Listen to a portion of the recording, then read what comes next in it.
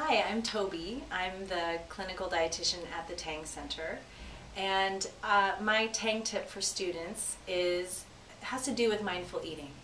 So one thing you can do to prepare to eat more mindfully is to start your eating experience with a mini meditation, or I like to call it a mindful moment, because really it could be anywhere from 30 seconds to a few minutes depending on your situation.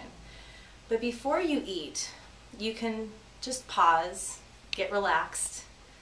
If you want to, and you can even close your eyes. And you can take just a few deep breaths, like diaphragmatic belly breaths, and just take a moment to check in with your body. So your physical sensations, check into whatever's arising, whether it's thoughts or emotions, or anything in your body that you're noticing.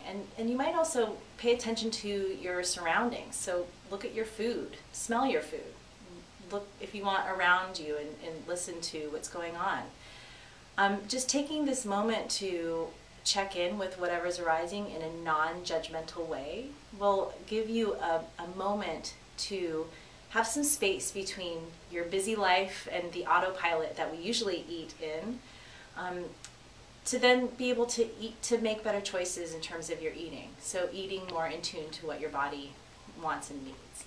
You might find that it changes your eating experience, and it might change what you eat, or how much you eat, or how quickly you eat. So give it a try. It's really simple. Good luck.